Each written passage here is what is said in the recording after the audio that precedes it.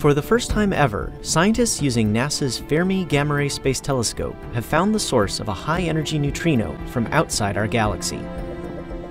The neutrino came from the eruption of a supermassive black hole at the center of a type of galaxy called a blazar. The eruption jetted out particles moving near the speed of light. Collisions inside the jet produced gamma rays, the highest energy form of light, and neutrinos, ghostly particles that rarely interact with matter. 3.7 billion years later, they reached Earth.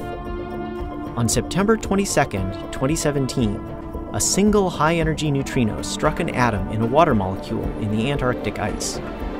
The crash produced a particle called a muon. It raced through the ice so fast it emitted a faint blue glow.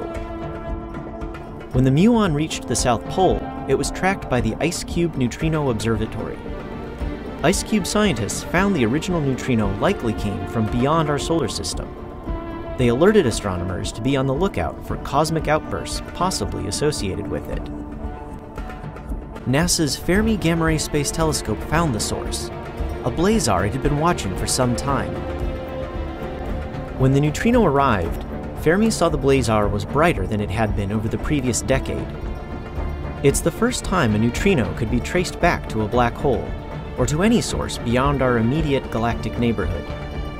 And it's an important step forward for a growing field scientists call multi-messenger astronomy, which combines light with new signals like gravitational waves and neutrinos to provide new insights on the most extreme cosmic phenomena.